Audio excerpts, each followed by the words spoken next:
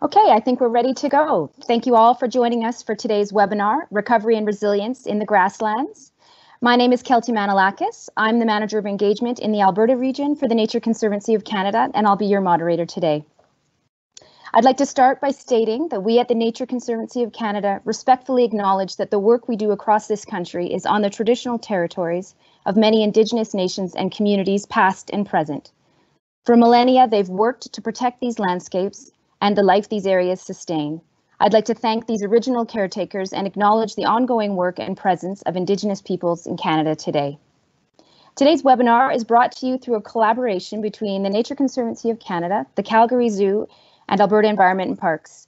For a number of years, these organizations and others have worked together using their different areas of expertise to create long-term conservation solutions for the recovery of greater sage-grouse in Canada. The Nature Conservancy of Canada, or NCC as we're known, is a national charity and Canada's leading not-for-profit private land conservation organization, working to protect our most important natural areas and species they sustain. Since 1962, NCC and its partners have helped to protect 14 million hectares, or 35 million acres, coast to coast to coast. To learn more, visit our website at natureconservancy.ca. The Calgary Zoo is a conservation leader whose mission is to take and inspire action to sustain wildlife and wild places. As a not-for-profit charitable institution, a portion of all revenue is reinvested back into conservation activities at the zoo and around the world.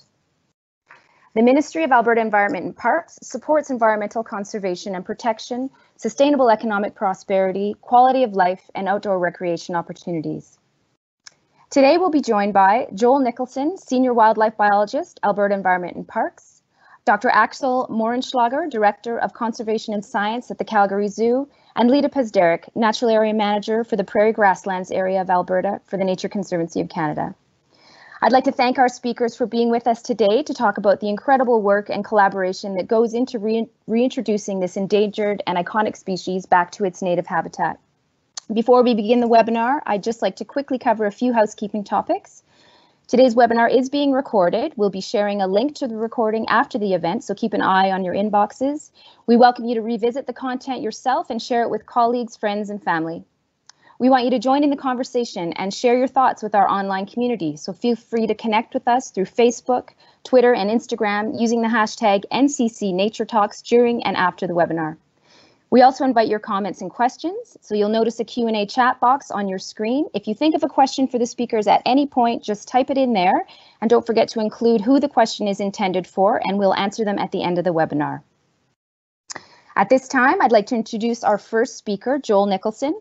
Joel is a Senior Wildlife Biologist for Alberta Environment and Parks.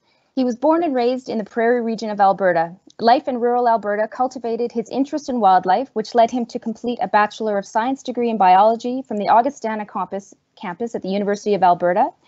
His work as a professional wildlife biologist includes management, conservation, and recovery programs for prairie species ranging from elk to greater sage-grouse. Joel is the current provincial staff lead for sage-grouse and oversees the implementation of the recovery program for this critically endangered species. The floor is yours, Joel. Go ahead. Well, thank you everyone for joining us today to find out a little bit more about Alberta's Greater Sage-Grouse Recovery Program.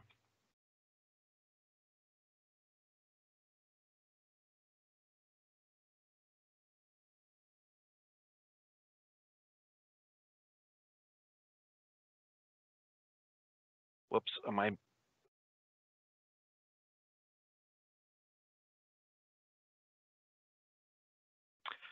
Okay. Start over again here. Sage-grouse are the largest grouse species in North America. They're a sagebrush obligate, and that's a plant called silver sagebrush in Alberta. What that means is they're wholly dependent on that plant for their life cycle. In fact, it's 100% of their diet in the winter. Sagebrush is actually full of toxins, and sage-grouse are specially adapted to deal with those toxins. And in fact, they can eat that all winter long and gain weight to prepare for their mating season in the spring. In the spring, sage-grouse gather onto dancing grounds or leks, and the males fight each other for territory on the leks. The females come through to pick which male to breed with. Then they go off and nest alone, and they hatch out the chicks in May and into June. We're actually just getting some broods hatching in Alberta these days, and so we're busy monitoring some of our birds here.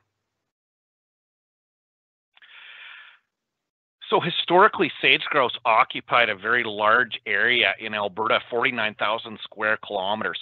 Currently, they've contracted only about 10% of that range, and they're concentrated in the southeast corner of the province. They're very sensitive to human disturbance. Everything that creates structure on the prairie has noise. They've got West Nile virus, increasing numbers of predators bothering them and killing them. Obviously, cropland conversion completely changes their habitat. They're unable to adapt to that. And then, of course, we've had energy development in some of the areas, which causes a bunch of those issues for them. You'll notice the image that I have on the screen here is actually the southeast corner of the province. So Montana is the area that's cultivated up to the Canadian border. So they're only present in the southeast corner of Alberta because there are some very large chunks of intact native grassland sagebrush habitat left. Now, of course, sage-grouse are famous for their elaborate courtship displays. And so this is a remote camera we had set up on a lek site in Alberta, and you can see those big air sacs that they inflate and they bounce around. They make this loud popping sound. They've got their tail all fanned out and spiky. They're just a spectacular bird. And so they will attend these leks every morning for, at least a couple of months in the spring, trying to attract the females. And they put out a tremendous effort to try to pass their genes along. And so this is one of the things that they're famous for. They're extremely large, like a large male will be the size of a Canada goose. So very famous for that. If you look at our population in Alberta, we've got data from back to the mid to late 60s, and we had thousands of sage-grouse in Alberta at that time. They really started to decline in the late 80s and into the 90s. And we almost lost sage-grouse in Alberta back in about the 2011-2012 time period. We were doing some pretty significant interventions, which I'll talk about more. But sage-grouse right now in Alberta, we're probably estimated we're around 75 birds. So they're still critically endangered. And we're trying to make sure that they stay on the landscape in collaboration with a bunch of our partners. We created a sage-grouse recovery plan for Alberta. The latest version has 4 main points. We want to improve habitat through restoration, reclamation, acquisition, decrease predation on sage-grouse, promote population recovery through translocations from other jurisdictions that have healthy populations, and then also look at methods for captive rearing and release. And you're going to hear about aspects of all of those today. I'm going to focus on our recent translocation program. And so we've actually been moving birds up from Montana, and we're certainly grateful to the state of Montana and their wildlife agency for assisting us with this efforts and allowing us to take some of their birds and bring them up to Alberta. We've completed 4 translocation efforts now, completed 3, and we have 4 that we would like to complete. So we're shooting for 2021 for our final translocation. Essentially, we go out at night using a spotlight. We find the sage-grouse hens roosting up in the sagebrush. We travel around on quads. We put a spotlight on them, put a net over top of them, and then we end up putting GPS units, satellite GPS units on the birds to monitor them. Our idea is that we're going to keep our population on the landscape and buy time while we focus on habitat restoration. So once we've got the bird in hand, it gets a veterinarian check over. We do some sampling for disease testing and other things. Then we affix a transmitter onto it. And these transmitters actually go around the legs. They're called a rump mount, and they actually sit on the bottom third of the sage-grouse's back. You can see the little solar panel on top there. And they essentially log GPS data, send it up to the satellite, and then that data comes back to us. So once we've got that, got the bird all transmitted, it gets put in a box, put in the back of a truck, gets driven up to Alberta, and then we put a special release box close to a lek where there are still a few displaying males in Alberta, and then we open up the doors, and hopefully these hens fly out and see a handsome Canadian sage-grouse and land on the lek and are happy with their new home. Sometimes that happens, often it doesn't, but we release them back into the habitat where hopefully they can survive and persist in Alberta. And so that was one of the releases that we did on the last translocation. So once those transmitters kick in, I get an email every morning at 7 a.m. and I get the data sent to me automatically. It gets processed through some software and it generates a file that pops up in Google Earth. And so we can actually see exactly where our bird has been the last number of days while we're sitting in our office drinking a coffee. Sometimes that's great when the weather's nasty, but other times we'd kind of like to be out in the field doing it ourselves. But this technology is quite amazing, and it allows us to monitor the birds in ways that we never could before with traditional telemetry. And so if you look at this particular bird, it actually was released in Alberta, and you can see on the left side of the screen, that grid there, that is actually Alberta, Saskatchewan to the east, Montana to the south. And to orient you, you can see that big green blob is the Bear Paw Mountains, and the lake there is Fort Peck Reservoir in Montana. So this bird actually did not like the experience of being brought to Alberta, and it headed east into Saskatchewan, south into Montana, went about 60 or 70 miles. You can see between May 13th and June 10th, it went almost 600 kilometers. So we do see this response in birds sometimes, where they're stressed out, they get taken to an unfamiliar area and they take off. Now, sometimes they actually come right back to where we released them after, and so that's fine. But when they do this, they typically do not nest. So if you look at this bird, she actually was released in Alberta, and you can see the grid there as well, which is the very southeast corner of Alberta. And she ended up doing a very large movement and actually going north, heading between Medicine Hat and Lethbridge into areas where sage-grouse haven't been present for probably 60 or 70 years. And you can see that she's using bits of native prairie, which is the lighter colored stuff, the dark red being farmland.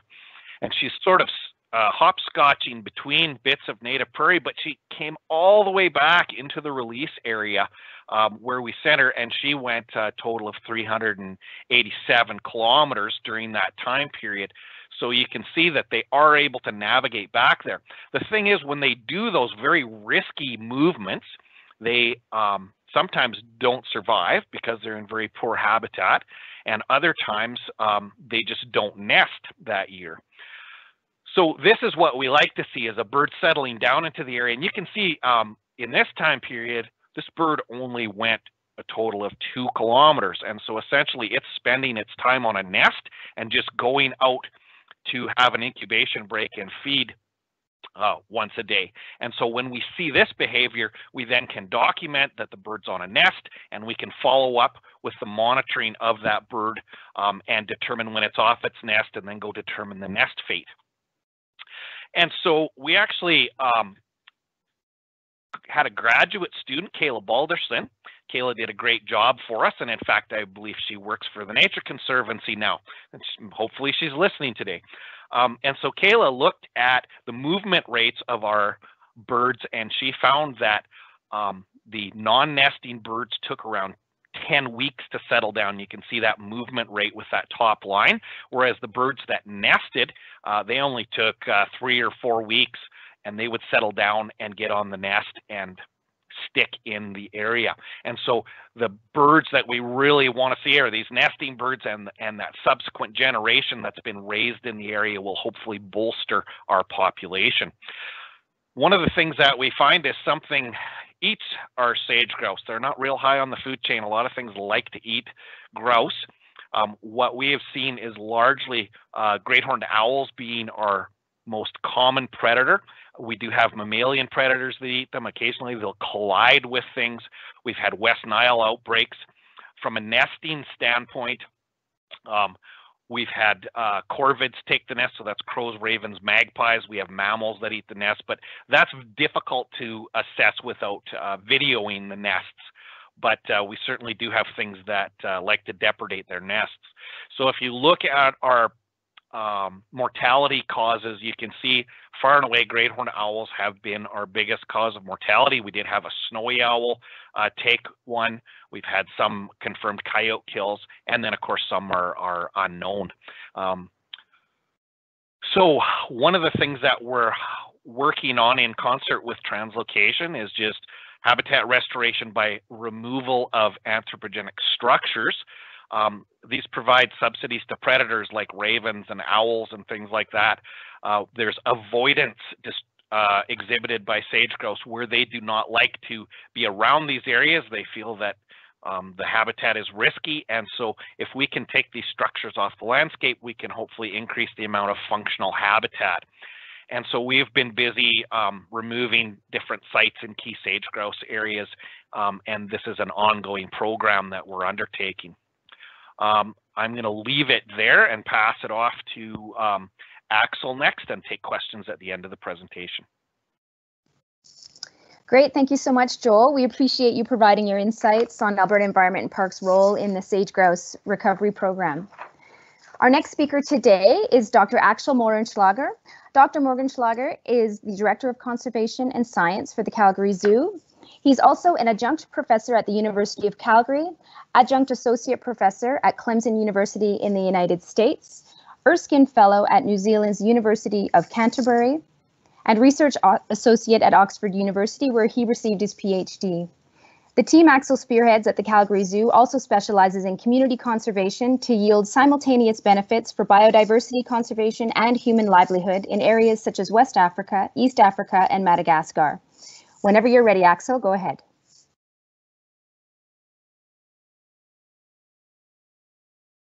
Great, thank you very much. Indeed, thank you all for tuning in for this exciting opportunity to talk about a species that we all treasure, the greater sage-grouse. It's a part of our natural heritage. It's something that we're working so hard to save, and indeed are working at doing so as a great team. I'm talking to you about science-based action for greater sage-grouse, especially as it pertains to conservation breeding for release. And so as we get into this, I'd like to share with you, just trying to advance here. Sorry, just a slight lag.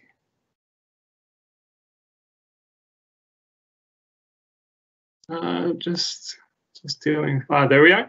So as we think about wildlife and wild places, one of the things that we concern ourselves with a lot in terms of Calgary Zoo making a difference is that we want to show that we make a difference for wildlife in the wild, whether that be in Canada or further abroad, on a variety of species all over the world.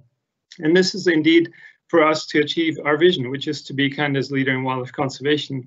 What we mean by that is being the primary organization headquartered in Canada that makes a difference for conservation in Canada and around the world through our global efforts.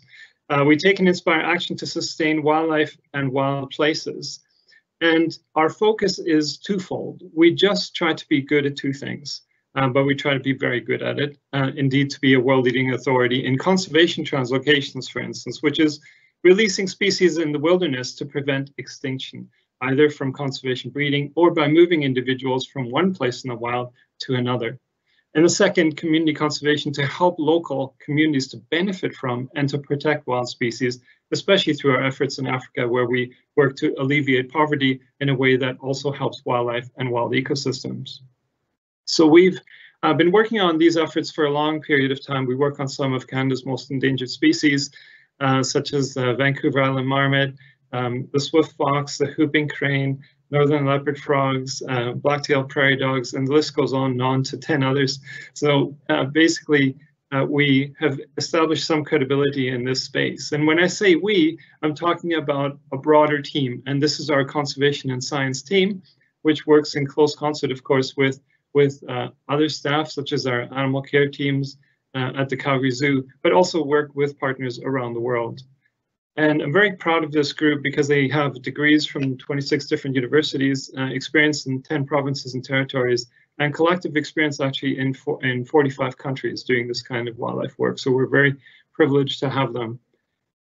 And because of the credibility that we had built on other initiatives and the successes we'd had, in 2013, I was approached by a colleague from the Alberta government to consider whether conservation breeding for greater sage-grouse could be helpful.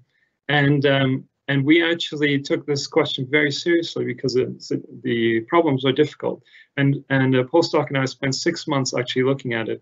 And more or less our conclusion was, maybe it can be helpful. And what we meant by that is if the other things are addressed, the habitat's protected, the threats are mitigated and such, then potentially it can be. And the reason for the uncertainty was that nobody had done it before for reintroductions.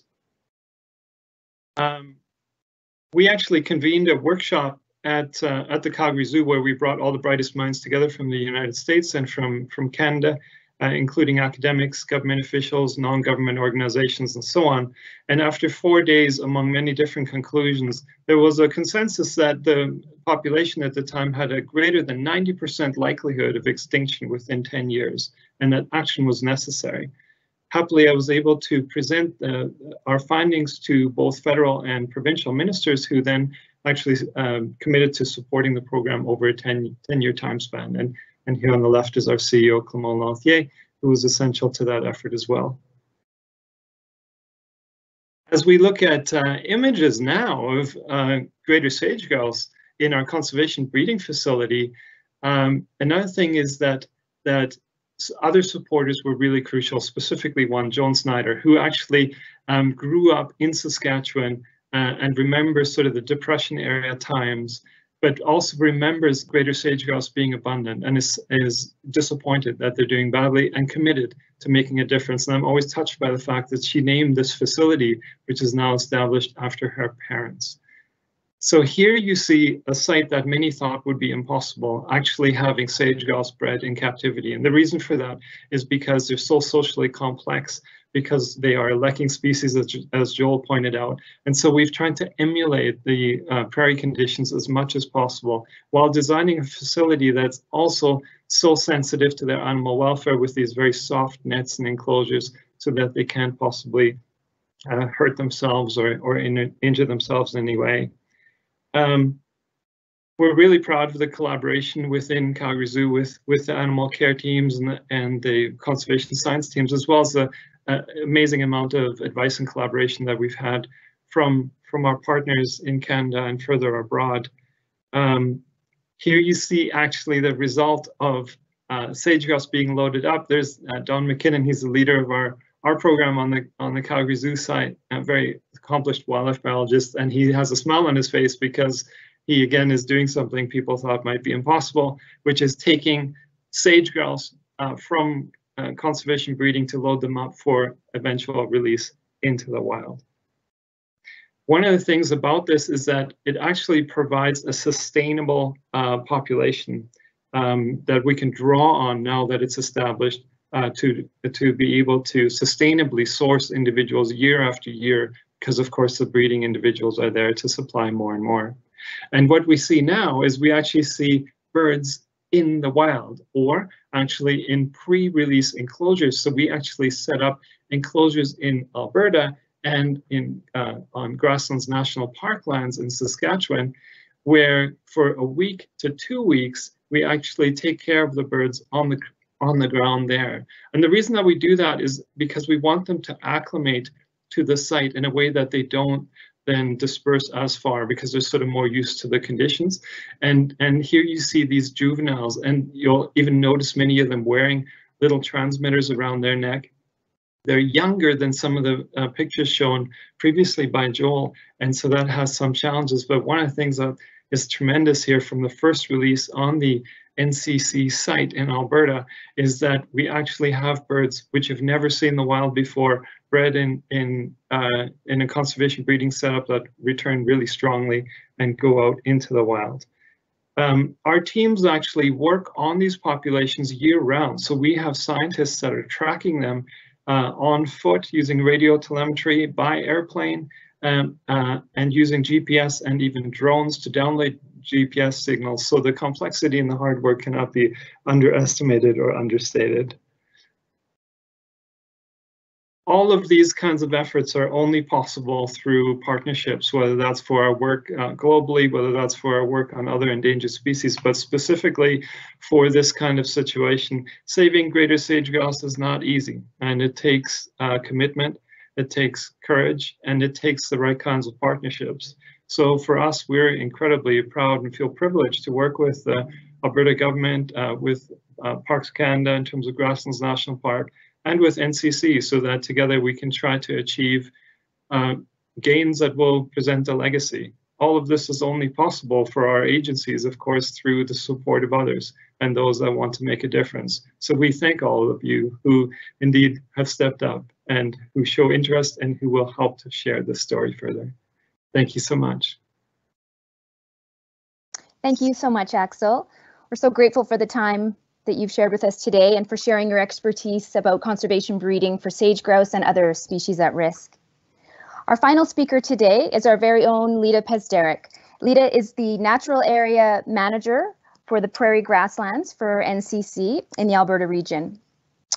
Lita grew up in Claresholm, Alberta, and then moved to Lethbridge to pursue her post-secondary education.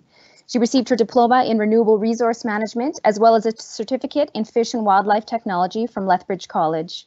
From there, she transferred to the University of Lethbridge, where she obtained her degree in environmental science. She spent nearly 7 years with the Oldman Watershed Council as their program coordinator before joining the Nature Conservancy of Canada team in 2015 as the Natural Area Manager for Prairie Grasslands.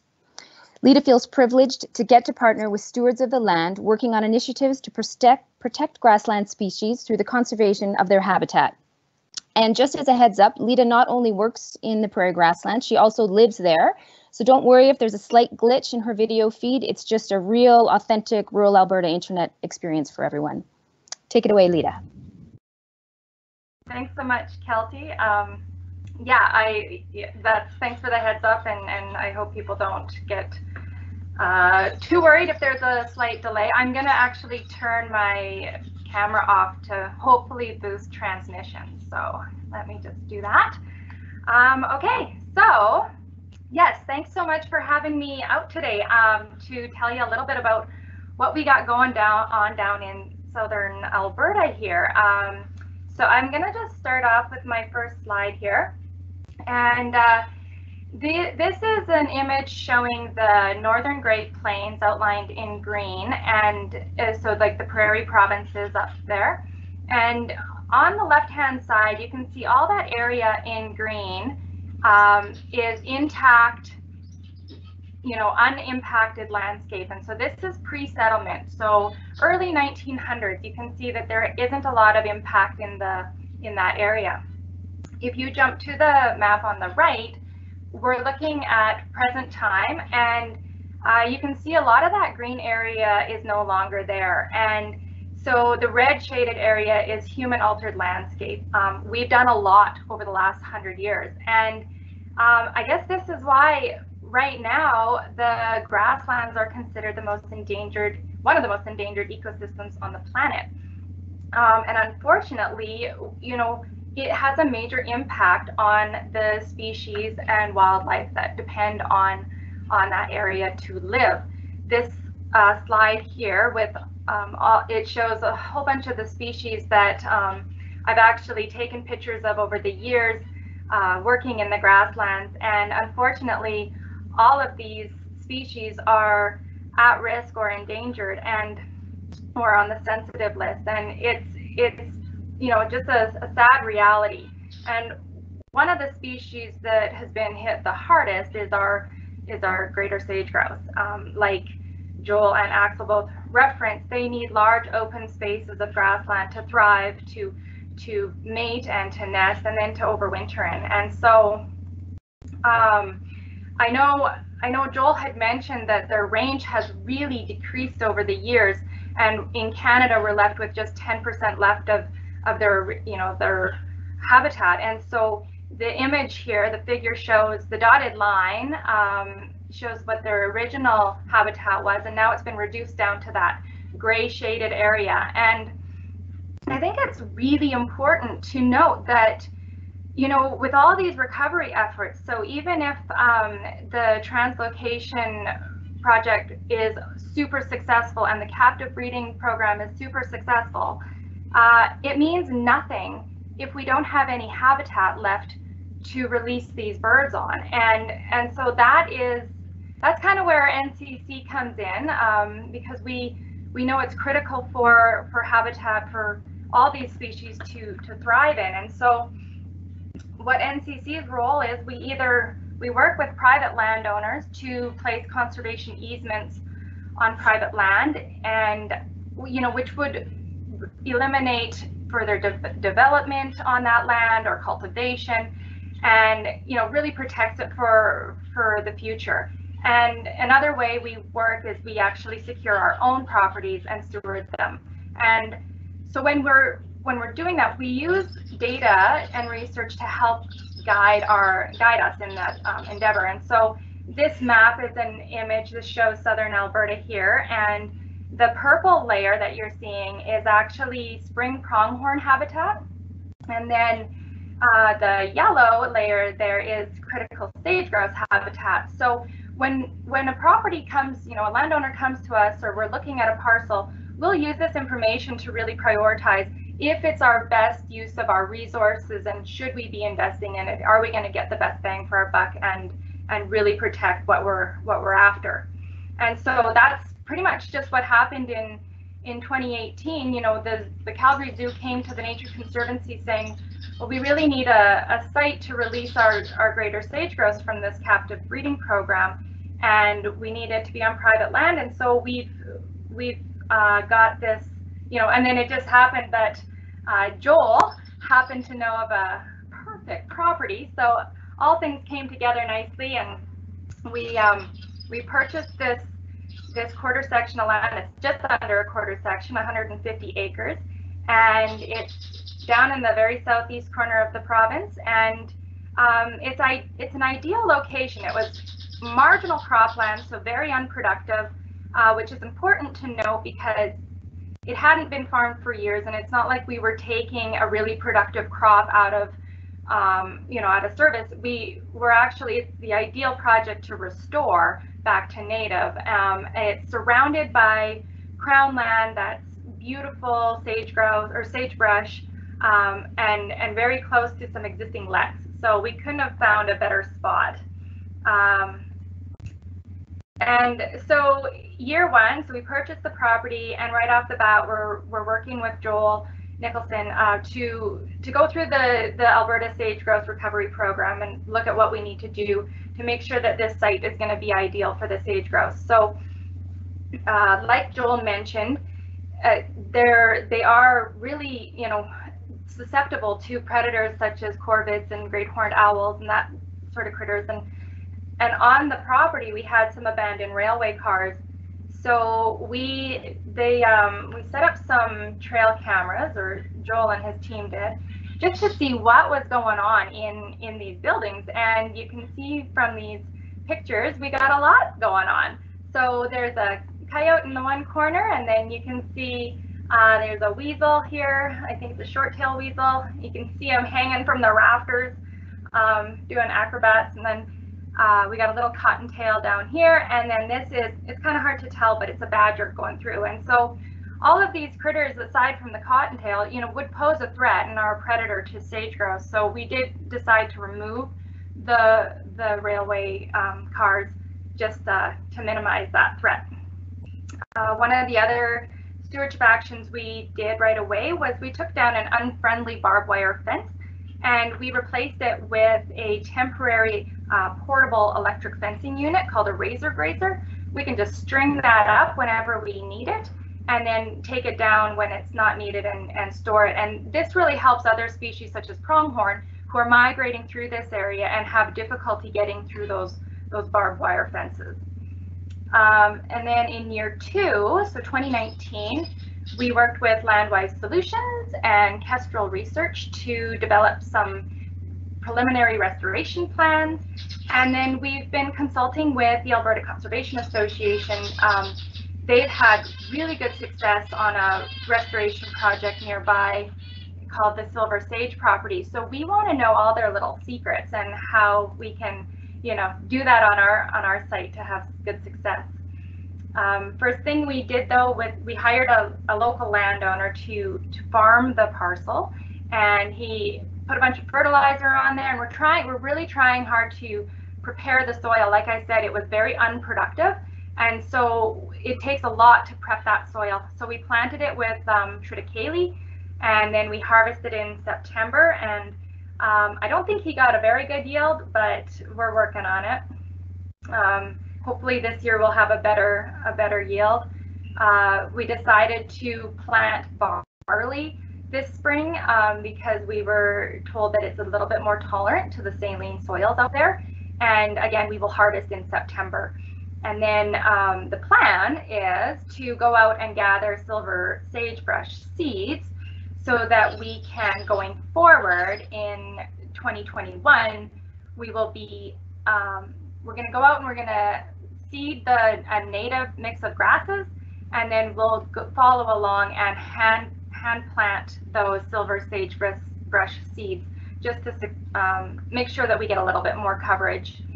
And of course, we're going to perform many rain dances so that we get all the moisture that we need to have success, because that's really key. So that's pretty much what we've been up to and what we have planned for the future as far as the restoration on this property. I want to say that we had I have to just tell this good news story, that on the property last year, we actually had our consultant who was looking at the soils. He looks over and he sees this hen with like a fresh batch of little chicks right just offside the property.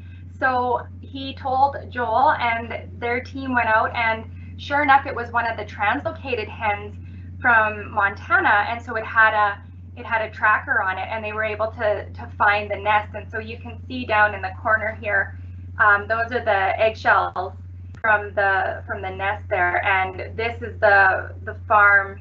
Our parcel is in the background there, so it's right on the perimeter. So, you know, we're in the right spot. We're doing the right thing, I think, because the birds are there. So that was pretty exciting, and this whole project's been exciting. Like, I can't tell you how thrilling it was to actually be at the release and see those birds fly off into the wilderness and into their, you know, home range, and see them back on the prairie. So it's been such a thrill, and I have to say, you know, this is such a cool project. It really shows how partnerships, you know, come together and are needed. We have everyone really plays their own role, and, you know, Alberta Environment and Parks, the Calgary Zoo, we had great support from Environment Canada and Climate Change Canada to help with funding some of the stewardship efforts on this property.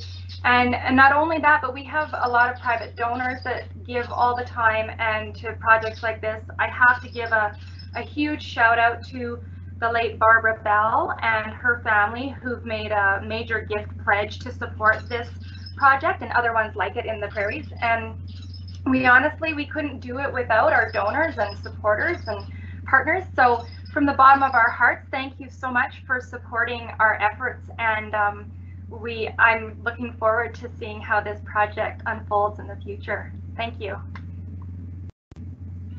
Thank you so much, Lita, for sharing your insights about the critical need for habitat for the recovery of sage-grouse in the grasslands. We really appreciate your time today.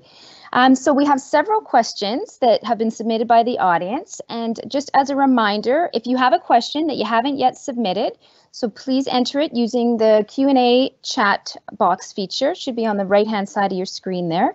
Let us know who the question is for if you can, and we'll just get through as many questions as time allows. So I'll just start with our first question. And our first question is from Hazel Wheeler.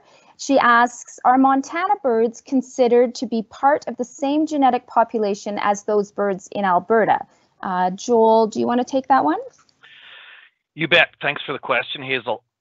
When we were assessing the feasibility of translocation, we looked at the genetics of the birds and how they basically are related across the entire range. And so what we found is there's a bit of genetic differentiation north of the Milk River. However, in Montana, the populations are not strong enough north of the Milk River for that to be a donor population for the translocation. So we actually went to the next closest related population, which was south of the Milk River. And so we are taking birds from the most closely related population that has enough numbers to actually be a donor population for our translocation. Great, thanks so much, Joel. So there's another question from Anonymous who asks, what are the local perceptions of species at risk in the grasslands, and how have those perceptions impacted sage-grouse recovery efforts, whether positively or negatively? I'm sure you all deal with landowners at some particular stage, but maybe Lita, do you want to take this one? Sure, yeah. I think, well, I know there has been, I mean, Joel can probably better answer this anyways. He's been in the grasslands a little longer than I've been working here, but you run into all sorts of attitudes and perceptions from different landowners. And, you know, I do think it's improving in the past little while, now that we're not seeing, I know as far as I can speak to NCC's viewpoint, in that we used to be, there's this notion that, oh, you're a biologist or a tree hugger, versus the ranchers or landowners on the ground. And now there's more of a collective unit where we're actually all trying to work together, because we need each other. We need ranching and some sort of livestock on the grassland to keep that range intact. And with that comes biodiversity and habitat for our species at risk. And so there is, because there's different programs out there, like the multi-star program, where landowners are working with biologists to get an idea of the species at risk on their properties and how they can really manage their ranch better to accommodate those species. And in turn, it will benefit the livestock that they run and their operation that they run. So I personally, I mean, yeah, you always get the odd fella that's like, rah, rah, rah, you know, species at risk and whatever, you're trying to control what we do because we've got a burrowing owl on our property. But that's just not the case. And those occurrences are very few and far between. And I find my experience have been very positive lately. Yeah. That's great. Thanks, Lita. Does anybody have anything else they'd like to add to that question, or are you guys good? I would just say, when you're dealing with landowners, sometimes it comes down to personality, just like it does with any other group of people you're dealing with. And so you have to be good at dealing with people to be a biologist. I'll leave it at that. Thanks, Joel and Lita. There's another question here from Robin, who is asking, since it was mentioned that human intervention is detrimental to sage-grouse, do you think that translocation of this species is potentially doing more harm than good? And she talks about disturbance from quads, etc., being handled by humans. I imagine it's difficult to help with the species thriving whilst intervening as humans. I was going to say, so Axel, maybe with your experience in conservation breeding and handling and sort of human intervention, do you want to answer that one? Sure, thank you. Yeah, it's an excellent question. I like it very much. It's interesting because this question pertains to other species in Canada we help with, but actually around the world too. And one thing that I often say is that the best conservation translocation is one that you never ever need to do. That's what we want. We never want to do them.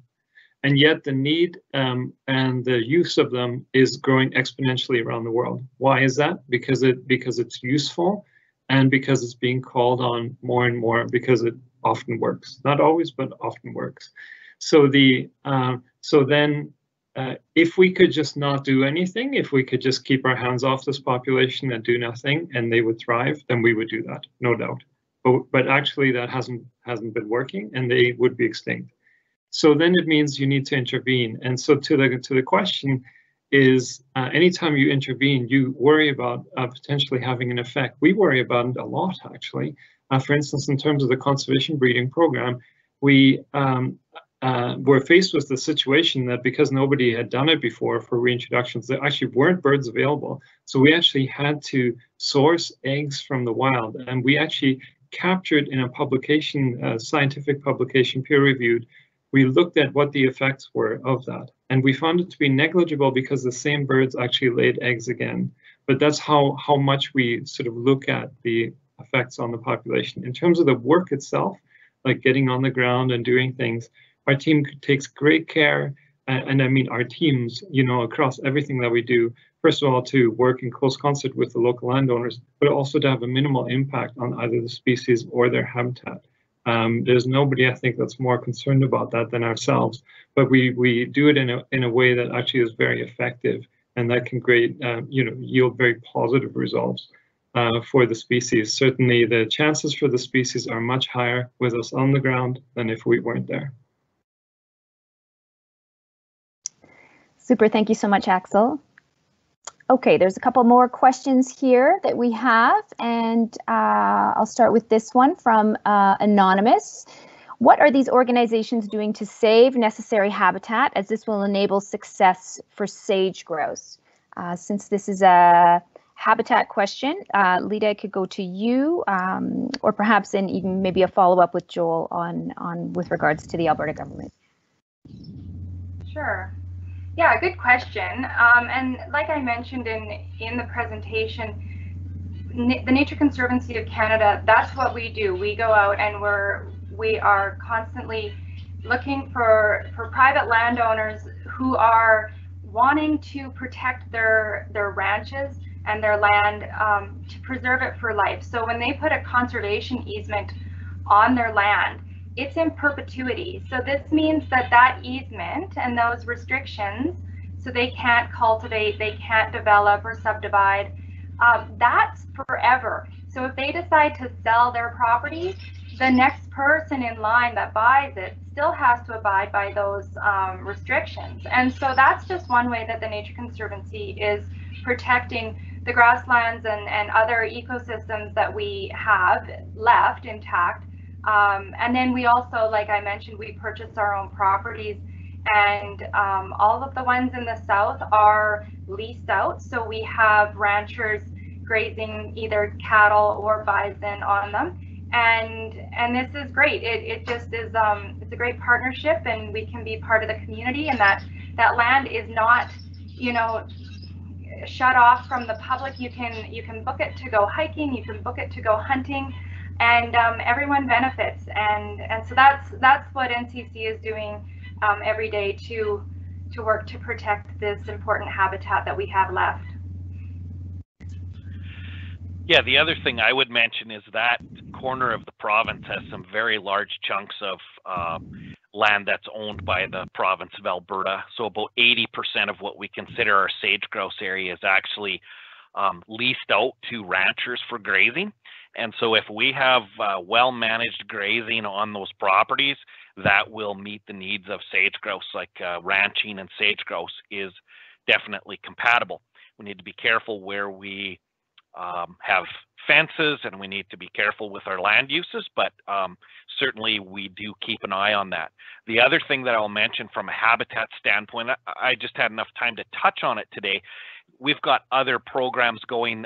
One is that we're working with the Orphan Well Association in Alberta, and there's actually a large amount of oil well reclamation occurring in key sage-grouse habitat. Now, a lot of this development occurred before we knew what the impact to sage-grouse would be.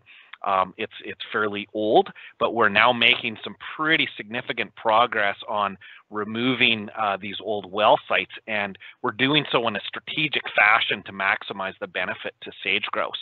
And so that's another significant thing that's going on with habitat right now. Great, thank you so much for both of you sharing your insights in that question. So we have time for one more question before we wrap things up here today. So I think this, you can each answer this if you'd like. The question is, how can volunteers, and I would even add other supporters, get involved with supporting this project? So Lita, why don't we start with you? Yeah, that's the question we always want to hear is how how you can help. So there's so many different ways. I mean, right now, COVID has kind of put a little glitch in our volunteer program, but we're very hopeful in the future that we'll get our volunteers out there again. And like I mentioned, even just for this specific project, we will be out there hand collecting silver sagebrush seeds. And so that takes a few people to do that, and then as well as planting that seed. So that's just one example of something that you could be a part of on the ground. We have other projects such as replacing, like putting up a wildlife friendly fence, or putting little markers on the fence lines to help sage-grouse and pronghorn see the fence line. And then of course, I know the rest of everybody, we always depend on donations. Whatever you can give goes a long way. And I have to say, I've never been prouder to work for an organization. The money really goes where it needs to for conservation. So I'm so proud of the work that we do, as I am of our partners. So Axel and Joel, you can comment to that. Sure, I'll chime in here. Thanks. Yeah, I very much echo that as well. And first of all, I just want to point out, of course, that Calgary Zoo has a very active volunteer program covering all aspects, including as well components to do with our conservation work in the wild. So there's always opportunities along those lines. I just want to say in a more holistic way that one of the things that most people aren't aware of is, first of all, the plight of endangered species.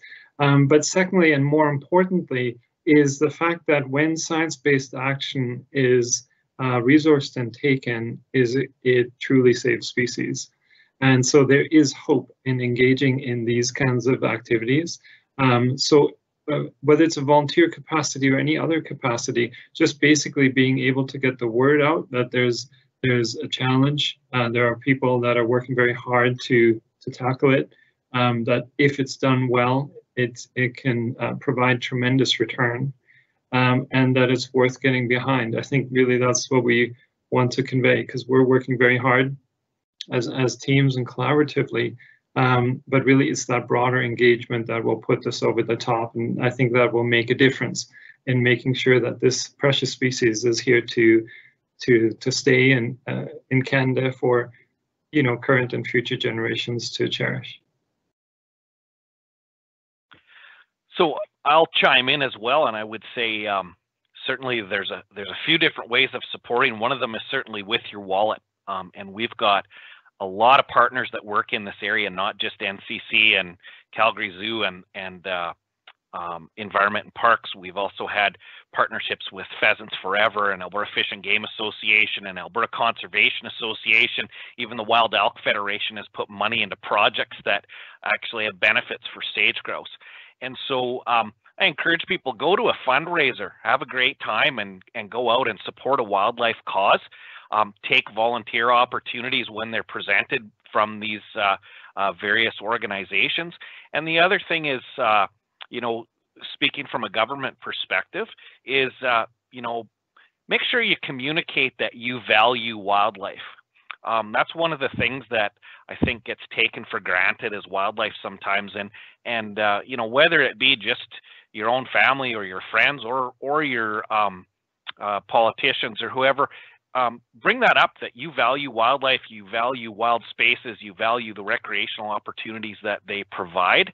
And I think that pushing that awareness and keeping that in front of people will make those in power make wise decisions for stewardship of our natural resources.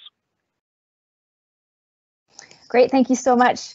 That's all the time we have for questions today, but if we didn't get to your question or you have something else that you'd like to ask any of our panelists, please reach out to us at our email address here, events@natureconservancy.ca, and we'll gladly pass those questions along.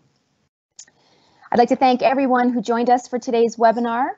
as audience members. As well, Joel, Axel, and Lita, thank you for sharing your insights and expertise. We're incredibly proud of all the work that's been accomplished so far to recover this exceptional species, and it couldn't have happened without all your collaborative efforts. Again, as I mentioned, if you have any additional questions regarding today's webinar or you'd like to connect with NCC, you can reach out to us by emailing our email that you can see there on the screen. If you feel inspired to contribute directly to the conservation efforts of the Calgary Zoo or the Nature Conservancy of Canada, you can either go to calgaryzoo.com or natureconservancy.ca to find out how. As mentioned, there are lots of ways to get involved and to support our work and the work of other conservation organizations. Our next webinar will be Pause with Nature on Thursday, July the 9th at 11:30 a.m. Mountain Time or 1:30 p.m. Eastern Time. Many people are looking for a natural way to reduce stress and enhance their well-being. In partnership with like-minded community organizations, NCC is working to break down stigmas and barriers that people face when wanting to get outdoors. So join us to hear more on how you can reduce stress and enhance your well-being with a dose of nature. If you're interested in any of our upcoming webinars, please visit the following link for the information and to register. As mentioned earlier, stay tuned for the link to today's webinar recording, so you'll receive that in our follow-up email within the next 24 hours or so. And again, on behalf of the Nature Conservancy of Canada, thank you for joining us and have a wonderful rest of your day. We hope to see you again next time.